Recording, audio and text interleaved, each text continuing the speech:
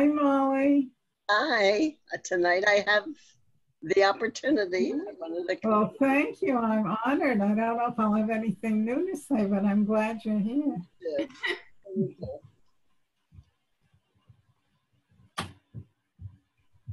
We'll give it another minute or two, Margie. Let me look here. Yeah, we can start. Start? Okay. Oh, yeah, we can start. Good. Welcome, everybody. Thank you. Hello. Thank you. Hi. So last week was Shimshon Part 1. Some of you were here then and some of you weren't. I'm going to do a super speedy recap because we have a lot for tonight. Even if you weren't here, you probably know that his birth was foretold in a way that was truly biblical, right? An angel came to the mother and not the father. The father's almost a comic figure who says, no, come again to me. The malach goes again to the wife. Then the instructions are only for the wife. Then he wants to be like Avram Avinu and feed the maybe malachim. And they have him give a korban. He wants to know their names. So if a baby's born, he can make People magazine. The guy says Pelly, which either means it's a secret and you're not going to know, or my name is awesome. And actually the word, amazing, like nifla.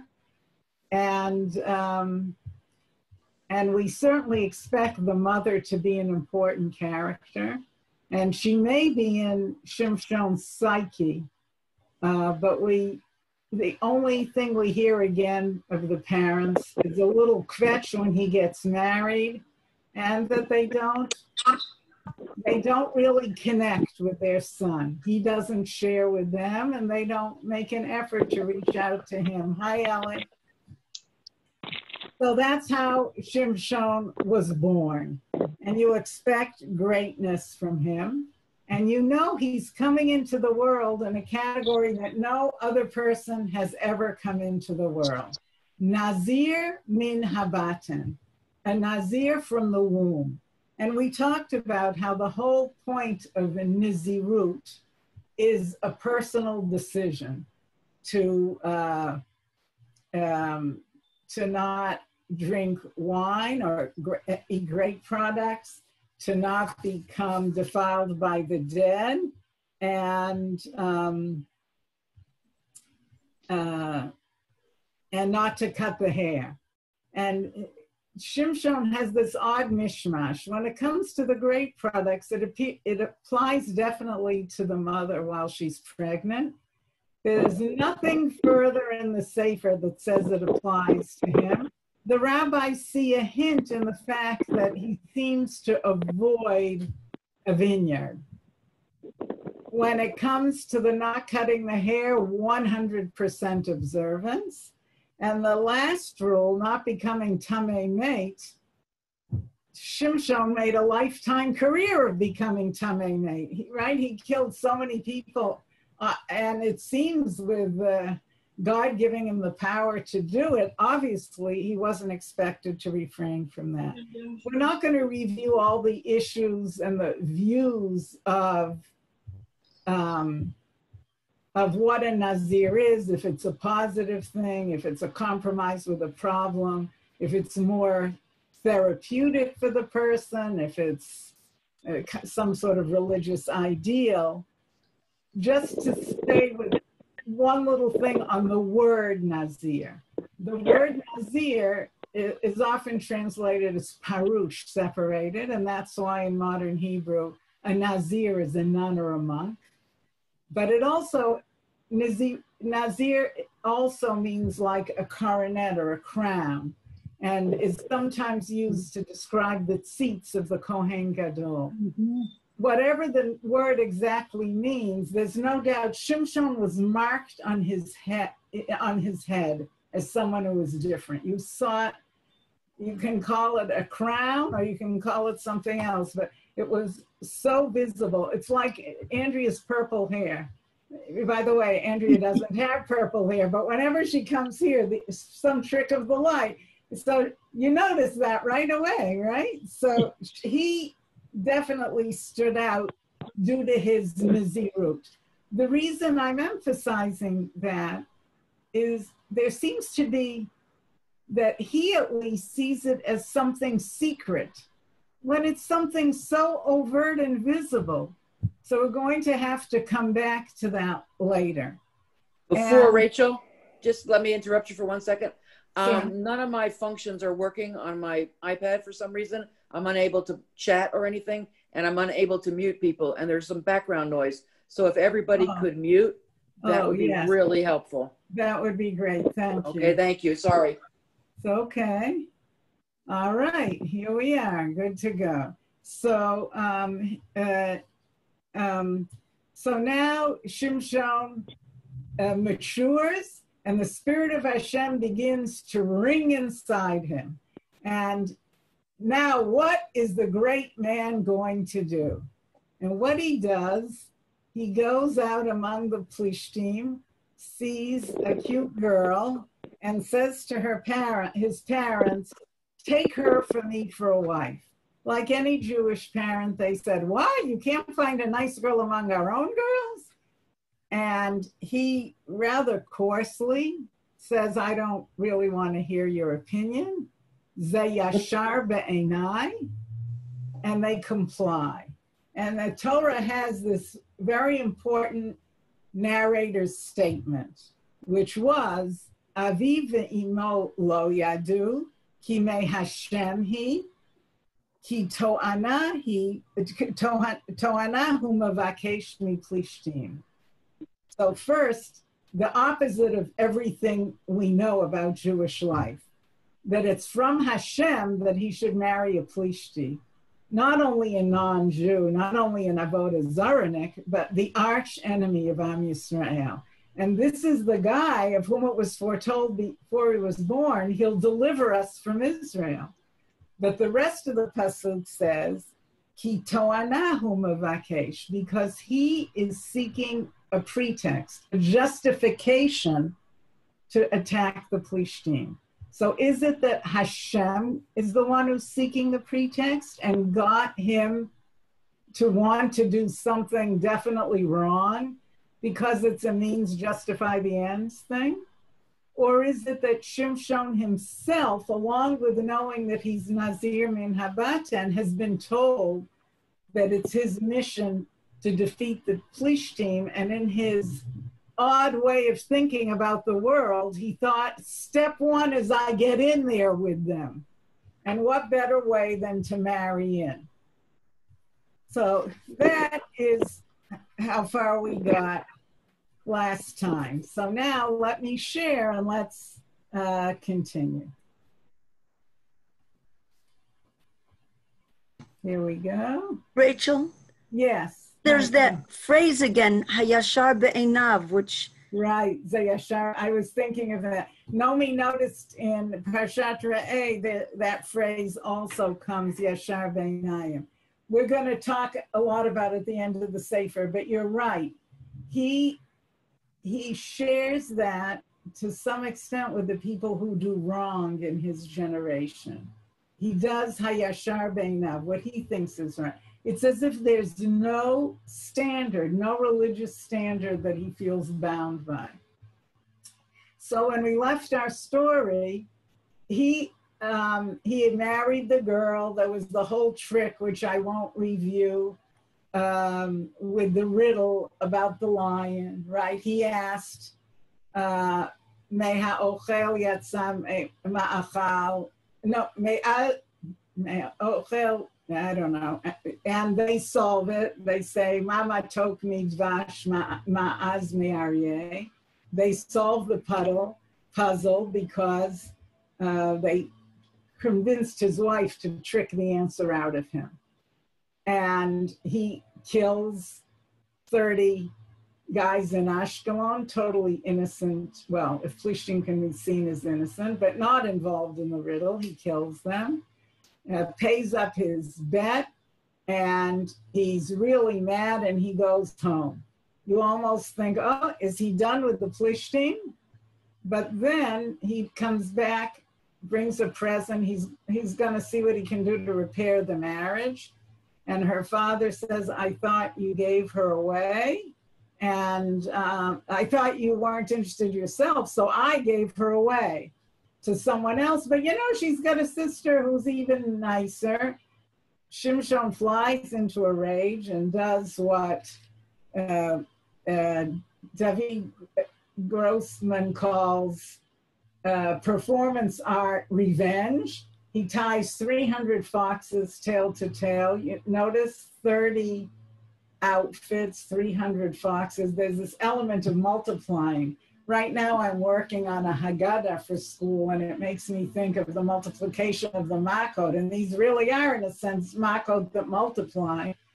And this odd thing of tying foxes tail to tail, and they run around like crazy because a torch is tied between the two tails, and they burn the fields in the area. Now, I heard a recent lecture, and I don't remember the speaker's name, but she said her son made an interesting suggestion, her 12-year-old son, that maybe the reason for this bizarre setup is to limit the damage. That Shimshon wants to take direct revenge on a certain area. Foxes could run all over the state, let's say, but he wants to limit them to the county. By tying them end to end, they can't get that far. I don't know if it's true. That's certainly not how Yonatan Grossman sees it. I mean, David Grossman. He sees it that though, just as Shimshon in some way identified with the lion that he ripped to shreds, but had honey pouring inside of it, that he, just as he saw himself as sort of roaring and powerful, but some sort of a sweet core that wasn't recognized by others, he also saw the tail-to-tail foxes and the torches representing him. That he really has two things pulling inside of him all the time. And it causes a kind of fire to burn inside. David Grossman doesn't say this, but his saying that made me think that the lion and the lion image and the foxes with torches image actually have something in common, which is the inside is different from the outside. The outside is animal, and the inside could be seen as something higher, right? Fire also can be a positive. Of course, it's also a danger. Anyway, he burns the fields, and he told the father-in-law, once I take revenge for you giving my wife away, Nikiti, I'm all done. No one can accuse me of doing wrong because you wronged me. And that'll be the end of it. But of course, it wasn't the end. And you have on here in Perek Vav, Vayomru Plishtim miyasazot. Vayomru Shimshon Chatan Hatimni ki lakachat ishto vayitna l'mereyehu. So they say Shimshon did it. And I will add, even though it's not in the words, naturally, because the Timnati gave away the wife to one of his so-called friends. What you're seeing that the Plishtim think like Shimshon, right? Not only did he think it was legitimate to burn the fields, so do the guys in the neighborhood. But the problem is, it's their fields that were burned. So they have to avenge themselves, but on whom? Well, to them, it's obvious. They're co-plishti who gave the wife away. So they go and they burn her and her father to death. And now Shimshon hears about it. And so he says, if then, right? The red, he pronounces, Im tasun kazot, ki im nikamti bachem. Well, if you're going to do that, my only option is to take revenge, right? Wait a second. The one they burned out was the father-in-law who gave away the wife, and the wife who gave away the riddle. But Shimshon sees them as his.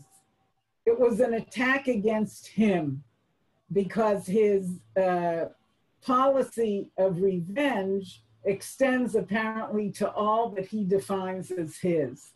And so he says, I'm going to have to take revenge. And then he says in the blue in Pasuk Zion, Va'achar echdal, and afterwards I'll stop, which you don't usually tell the enemy, although some guys recently have in politics. At a certain date, I'm going to stop fighting you.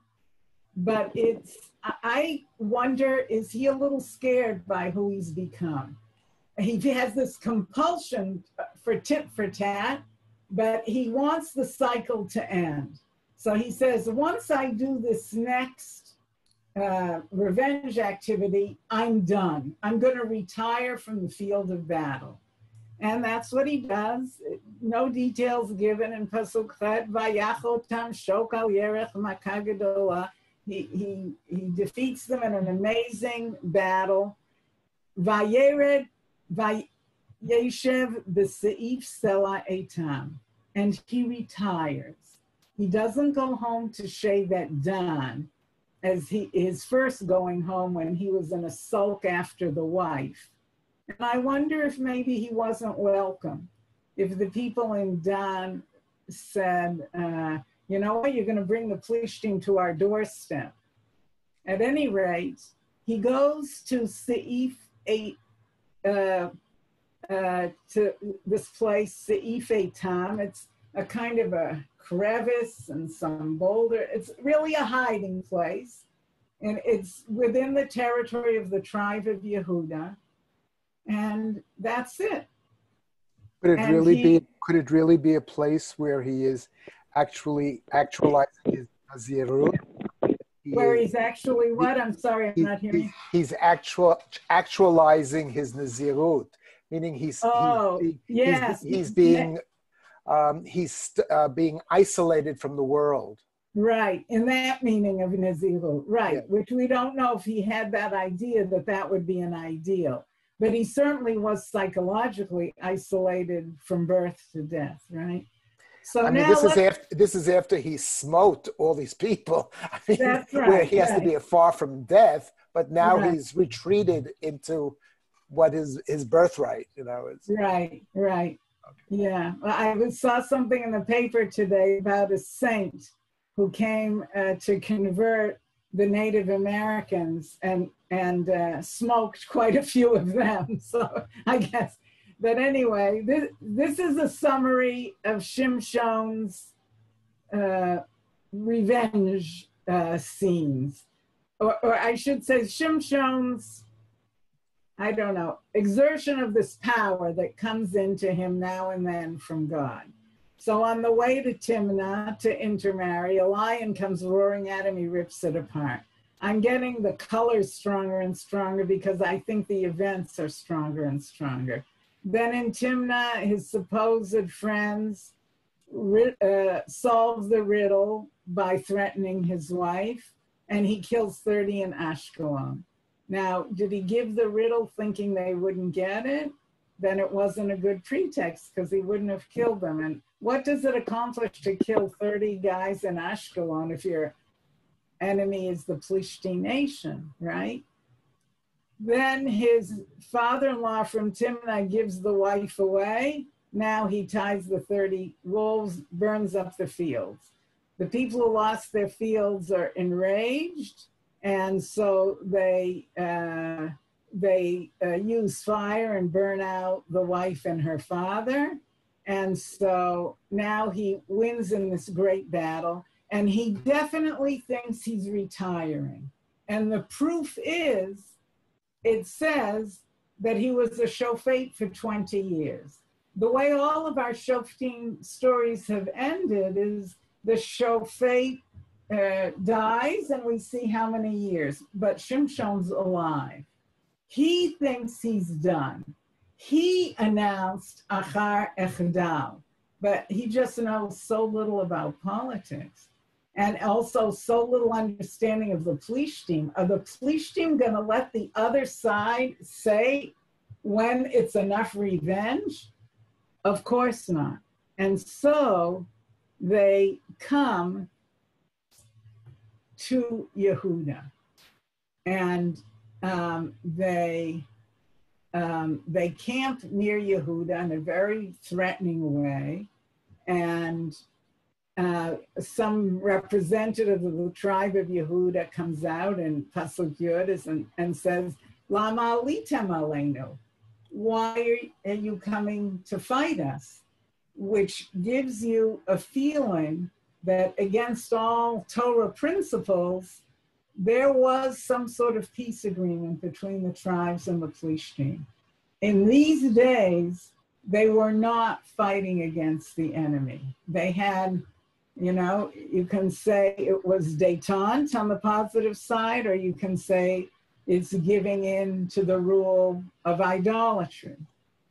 And the Plishtim answer in Pasuk Yud, Le'soret Shimshon alinu, la'o kasher asalanu. We came to get, sorry, I left out a space here. We came to get Shimshon and to do to him what he did to us, right? He just killed a lot of us. I'm sorry, you must be hearing my thunder and lightning, but I can't mute myself. You can make a bracha.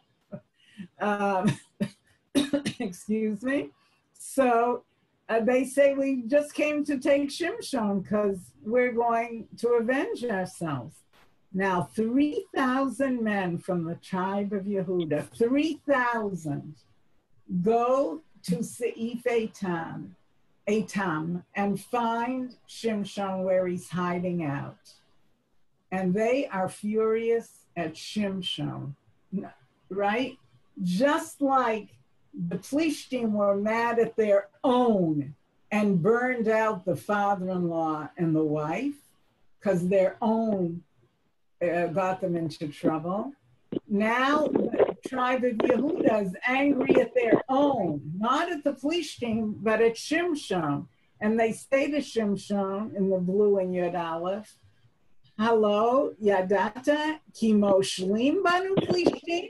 Don't you know that the Plishtim rule over us? Up until now, we haven't heard that one of the enemies is actually the ruler of the land. Umazot asita lanu. What have you done to us, right? You've got us in trouble with the rulers. Vayomer lahem, ka'asher asuli kein asiti lahem. I did to them exactly what they did to me. Did you notice? That's exactly what the Plishtim said, right? We came la solo kasher asalanu. He thinks like a Plishti. They get him and he gets them. They believe in revenge, but they don't have the Torah and he does. It's very clear in the Torah, lo tikom v'lo titor. Revenge is not permitted. It doesn't mean that we don't fight wars against enemies, but this is a kind of personal revenge.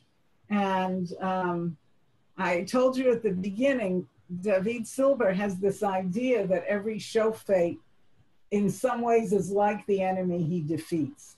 And that may be part of military victory, that you have to identify with the enemy in order to understand what he'll do to beat him.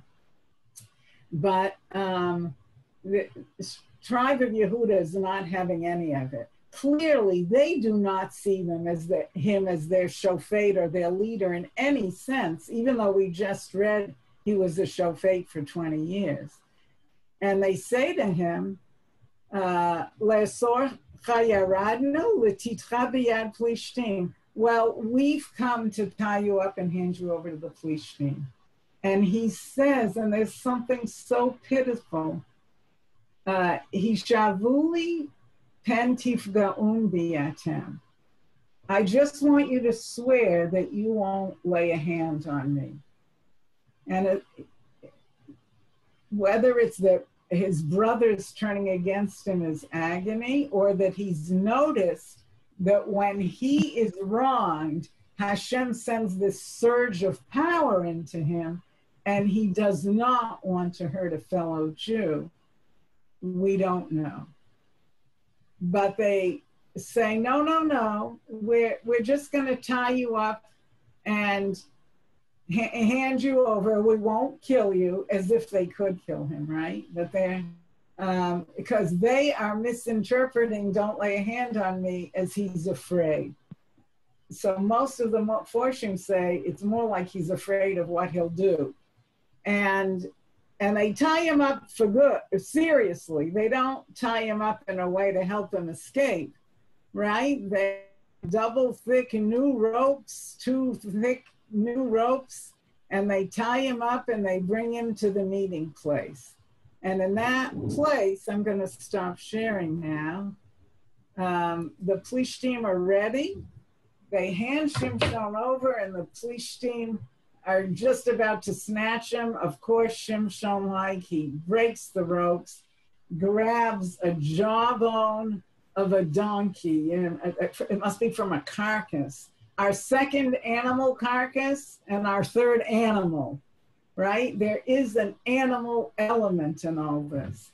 And he grabs it, and that's his weapon, this bone, and he smashes them, and he wins, and he speaks exactly like a child who just won a relay race. And he says, Chamor, Chamor Otayim. He has a little poem about, oh, wow, wow, just only a donkey bone. I won. And then again, like a child, he says, oh, I'm so thirsty. But he davens to Hashem and says, I'm so thirsty that I'm going to collapse or die, and then I'll be taken by the Plishtim. He seems to be telling God, you'll have wasted giving me the power if you don't give me a drink. But it's such a bizarre tefillah, so lacking in dignity or religious sensibility. But Hashem sends water gushing out of the bone, and he drinks. No particular thank you. The end of that episode. Our next episode is debauchery and performance art combined. He goes to the city of Aza, a Plishti city, right? The Gaza Strip. And if the most famous picture of Shimshon that we've seen reproduced so many times is the long hair and tearing the lion, the second most is what he did in Aza. He's gone in to Aza to spend the night with a prostitute. The word has gone out that Shimshon's here, right? Shimshon's incapable of going any place incognito with that hair.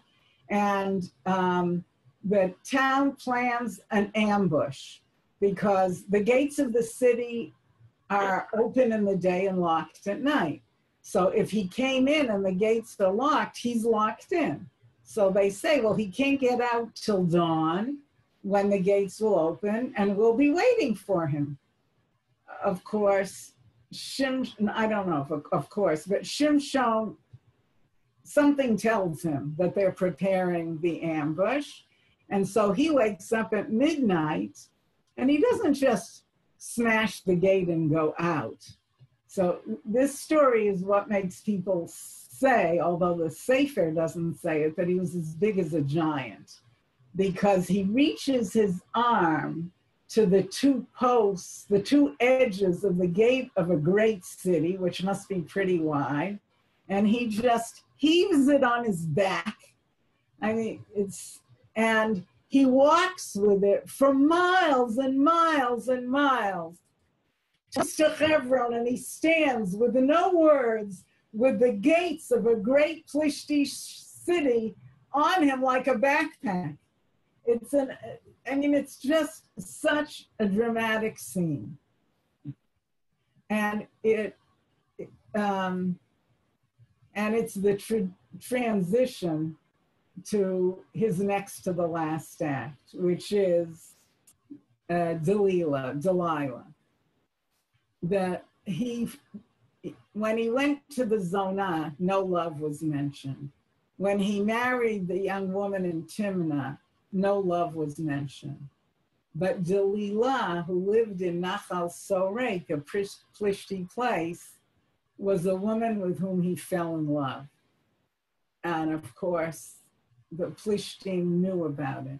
Now, so far, all the enemies have had kings, but the Plishtim are not ruled by a king. They're ruled by Sarnei Plishtim, like they have 5 chieftains or something like that. The chieftains come to Delilah and offer to pay her if she can find out the secret to, in a sense, disarming Shimshon. How can he be bound in a way that we can capture him? Because he keeps bursting out of any, right?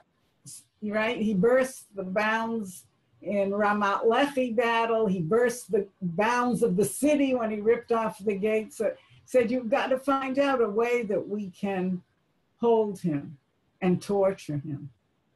And she's up for it because that's the kind of woman he always seems to be attracted to. But that it says he loves her, it tells you this is going to be a very painful story. And now I'm going to share with you the psukim of the story. Here we go. So we're now in Pasuk Tet Zayin, a few psukim in. Vahi acharechen vayehav isha benachal sorek ushma Delilah. Vayalu eleha sarnei plishtim vayomru la pati oto. Cajole him. That's what the sarnei plishtim, these generals or chieftains, say to her. Well, those words are familiar because when the men of Timnah wanted the answer to the riddle, they told his new bride, Pati eti shech, cajole your husband, or maybe like seduce him into answering.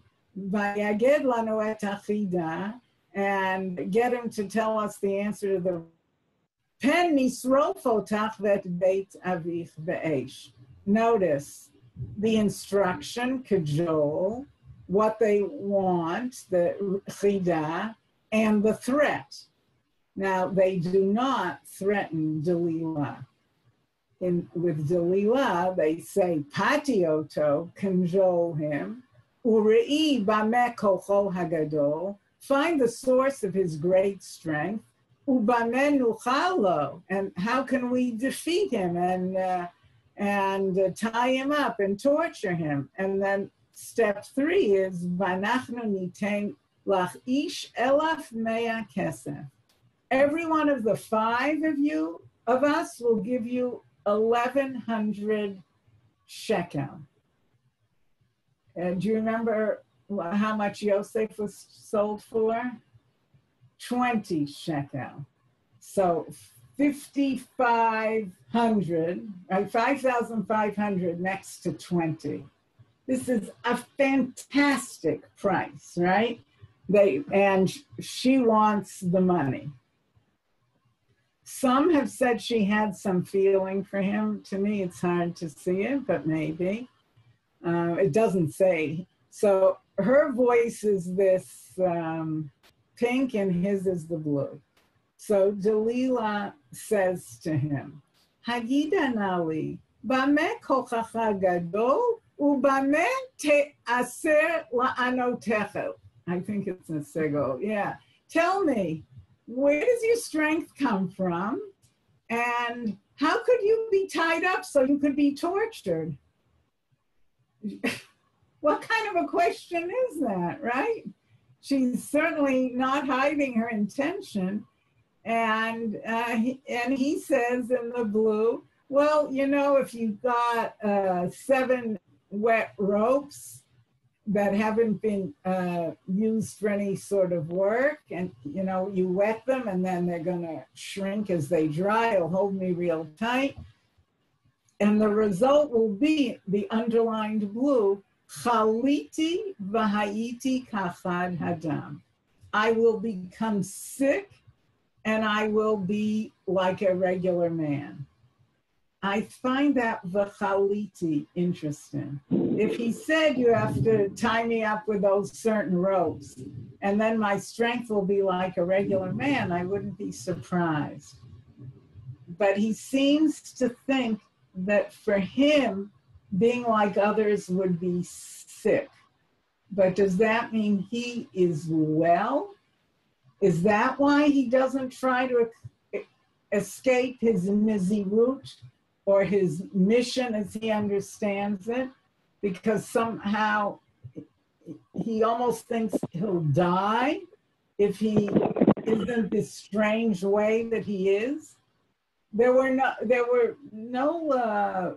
no hints when the Malach said he should be Nazir min habatan, a Nazir from the womb, that if he broke the rules, or if he did anything wrong, he'd die or be sick. In fact, he seems to have the idea it might be connected to his strength, so he's giving a false answer. Of course, he doesn't mention the hair. So tie me up. And so I bolded in hay, the Sarnei Plishtim come, they bring her the special ropes, and noticed in Pasuk 10, an orave. But an orave, an ambush, already failed in the city of Aza. So you can expect the orave won't work. They're ready to ambush him. She knows. They're right there in the room. All the paintings show them hiding behind the curtains. And when he's all tied up, so you get the feeling like she lets him sleep. Maybe they have a sexual encounter and he falls asleep. And then she ties him up and she screams, Plishtim alecha shimshon. So why does she have to say that? So you might say because she wants it to seem that they snuck in and tied him up, has nothing to do with her, and she's warning him. Anyway, as soon as she says, Plishtim alecha shimshon, he just snaps them like they're nothing. And then we go through it again. She says, oh yeah, you've been telling me lies. Come on, Shimshon. Tell me, how can you be tied up? And in Yud Aleph, he says, okay, I need new ropes that haven't done any work. It's sort of similar to what he told Yehuda. V'chaliti, and I'll become ill. V'ayiti kachad adam, I'll become a regular man. And the orave is in the room. You see it boxed. She does it again. She ties him up. The orave is the ambush. And she screams, Plishtim alecha shimshon. And the result is he snaps that it's nothing again. Now the Plishtim have lost confidence in Delilah. She's not giving up though. Vatomer Delilah al Shimshon, Ad heina heitalta. You've been draying around with me. And you keep lying to me. Come on. How can we tie you up and imprison you and capture you? And he says, well, if you take 7 sticks from the loom, I think you call them a shuttle or something, and you were to bind the 7 braids of my head, we think that's what machlafot are. So it gives you a feeling he must have looked like a Rastafarian. His huge mop of hair, either all of it or part of it, was put in some sort of braids. And so she takes whatever that stick is, she sort of knits his hair somehow, and now we see that it seems each time he was sleeping, because this time when she says, Plishtim alecha shimshon, it says, Vayikatz mishnato, he woke from his sleep, and he just pulled the whole contraption out of his hair. It didn't bother him in the least. You notice the Plishtim didn't even come that time.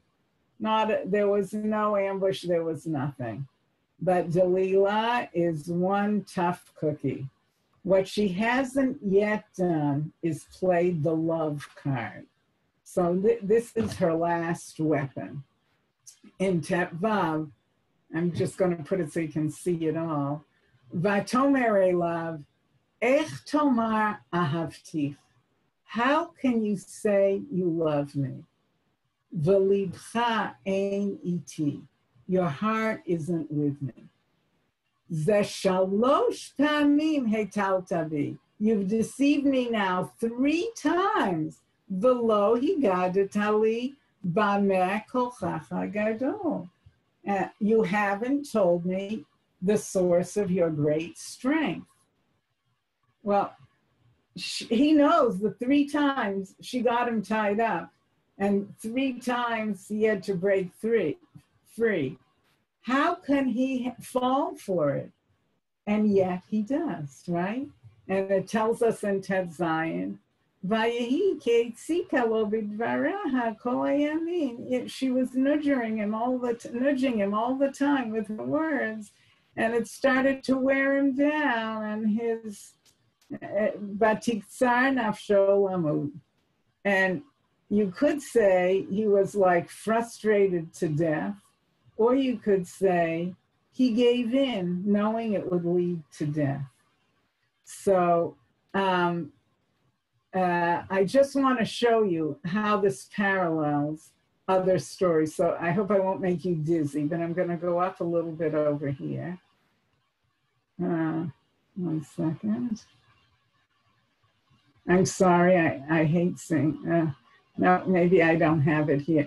So when she said, when the Plishtim said to her, Pati et ishech, those were the exact words that Timnah used with the wife. So here again, we have a parallel with his wife who needed the answer to the riddle, right?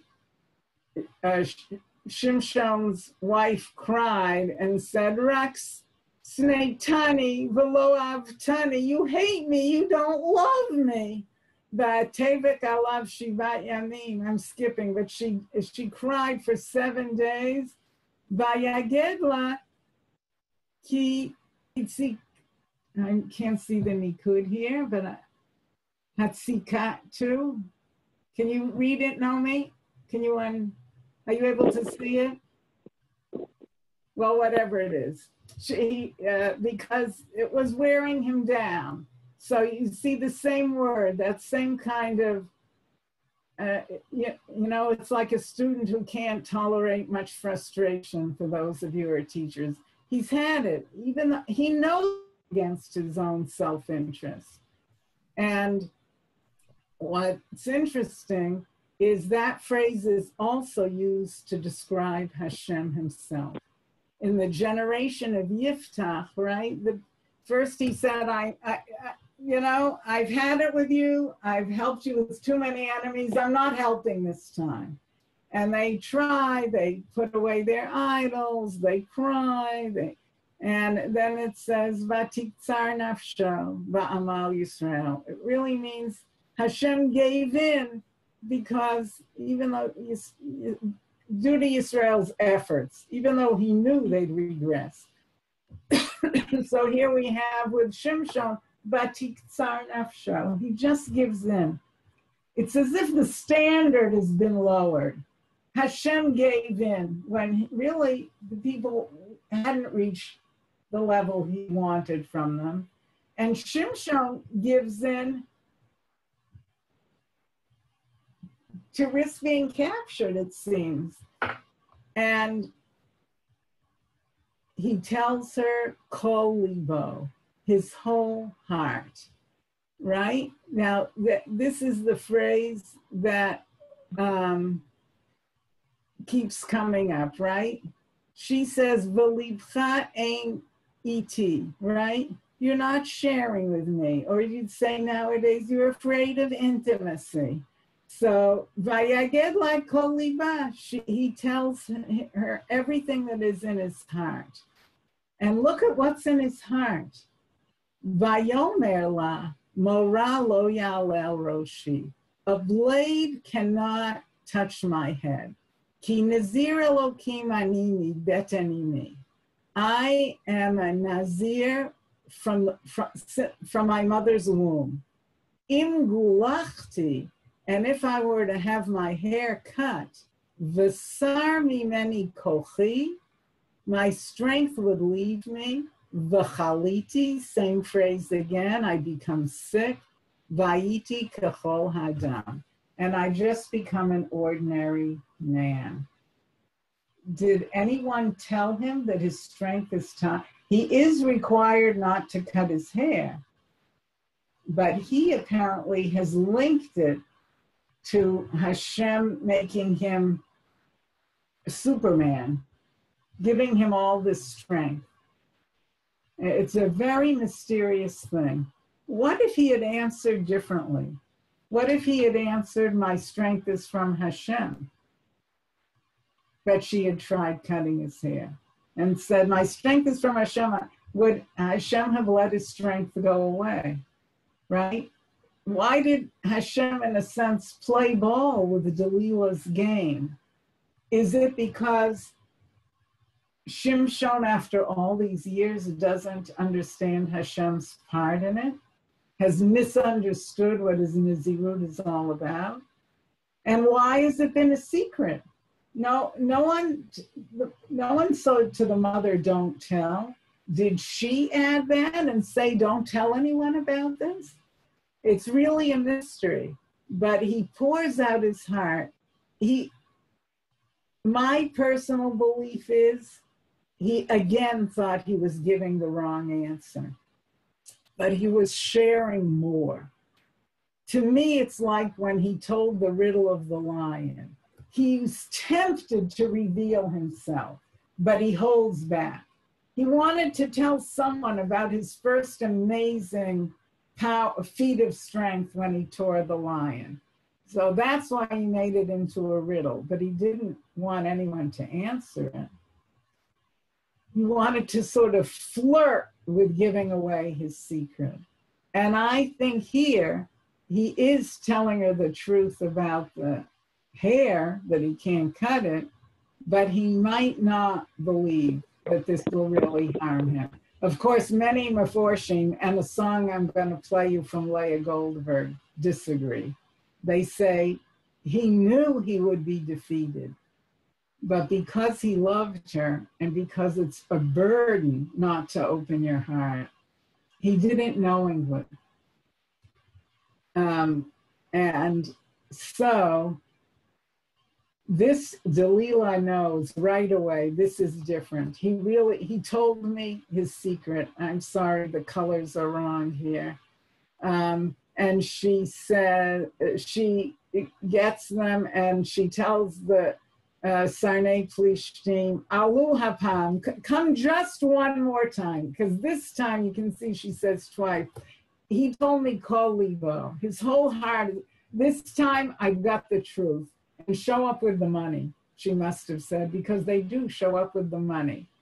And it's interesting, she doesn't cut his hair herself. Again, he seems to be asleep. Again, it seems like it's after a sexual encounter. His head seems to be in her lap, but she calls a man who cuts off those 7 braids. And his strength leaves him. And she cries out as before, Plishtim alecha Shimshon. Vayikatz mishnato, as before, he wakes from his sleep. Vayomer eitzei kapam b'pam va'ina. He says, hey, I'm going to snap out. I'm going to free myself, just like before. V'hu lo yada ki Hashem Sar me'alav. And he didn't know that Hashem had left him. And for Shimshon, knowing is a huge problem. He doesn't seem to have any insight to his relationship to Hashem, to his own self, and I think maybe not even to his own body and his own strength. I always wonder if he had answered differently, if he would have kept his strength. But anyway, the way the story went, that's what he said. And he didn't feel different to himself. he didn't know he didn't have his strength. But of course, in Kaf Aleph, right, the Philistine grab him, vayinakru et einav, and they put out his eyes, and they imprison him and take him to Gaza.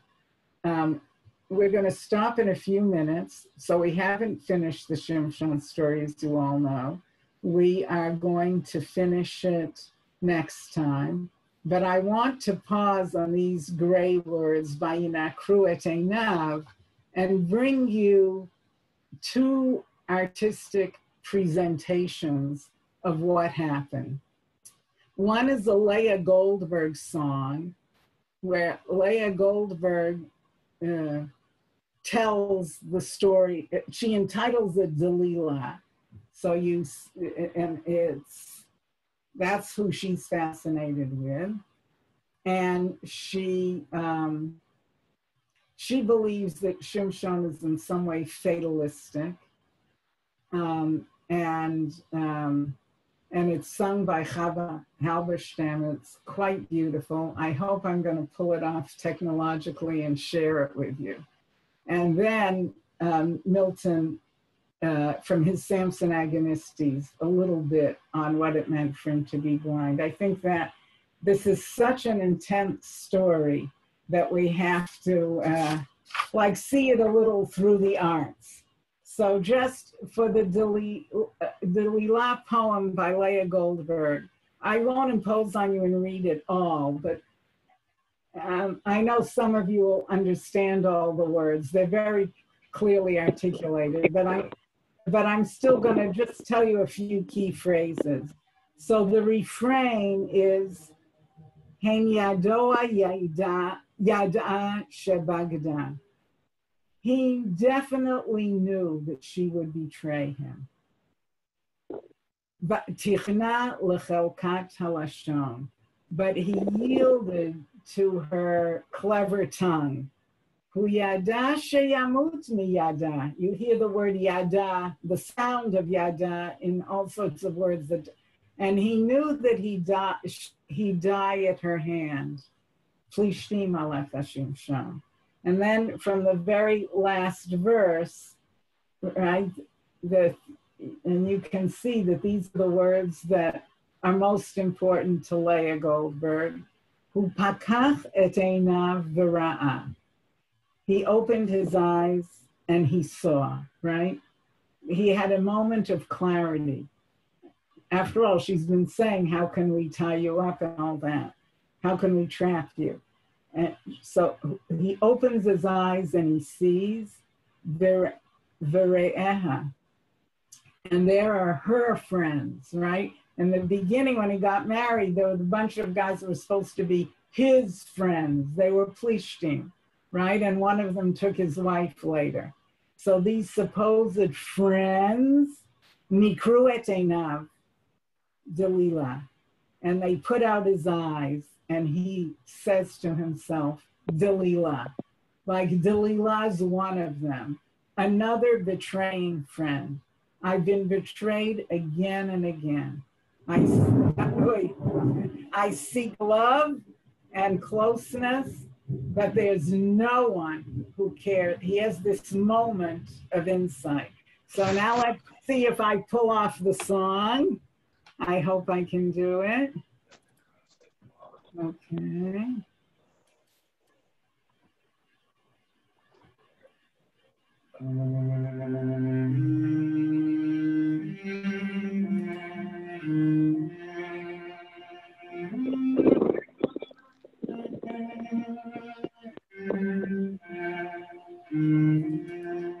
En yado yada שבגדה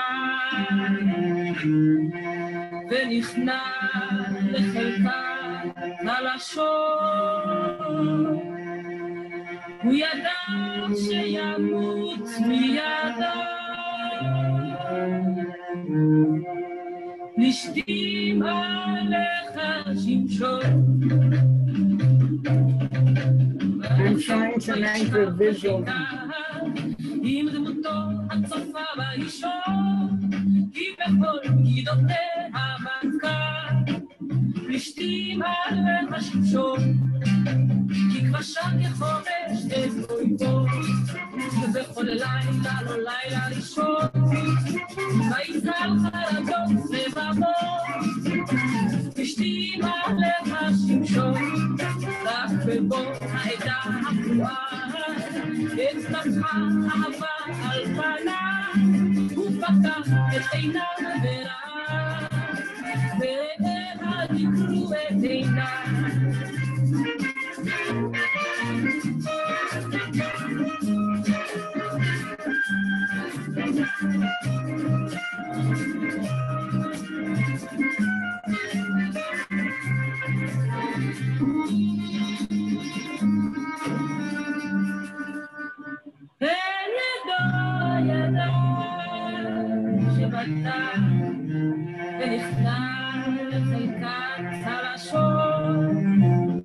הוא ידע שימות מידה, לשתים עליך שמשון.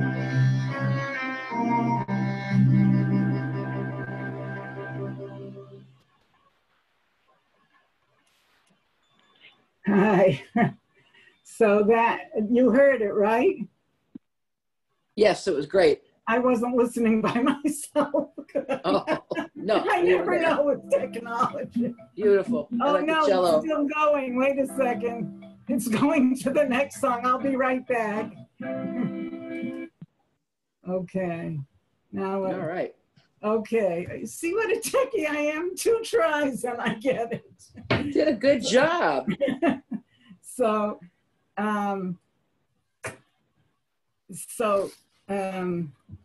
Milton's approach is a lot less Middle Eastern than that. I said earlier, he strongly identifies with old, blind, weak Shimshon. Milton was an extremely powerful, respected, important man, more than a minister, more than an author. He was really a political leader. But at the end of his life, he was struck by 2 things. His group was out of favor. He had been a Republican, and he became blind. And the very interesting thing is his greatest writing, Paradise Lost and Paradise Found, were written in those last blind years. Because before he was spending a lot of time debating politics, writing important monographs on his position and all that. And in this time when he was very depressed, both about being blind and he felt, I think, is that me that has the background noise? Somebody's got a radio or something on. Oh, yeah. Maybe Rafi could mute himself. Do you know who that is? Oh, great. Thank you very much. Yeah, that was Rafi or Jessica. Okay, thanks. Milton felt his powers diminished in every way. He was less wealthy, though not poor. He was not important, and he was blind. And he was also one of the greatest poets that ever lived, and someone who knew the Tanakh inside out, forwards and backwards, in Hebrew.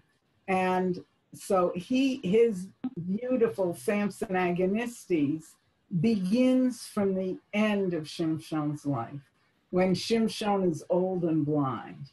And in his poem play, there's a chorus, which are Shimshon's supporters, to whom Shimshon is going to say the words I'm about to read.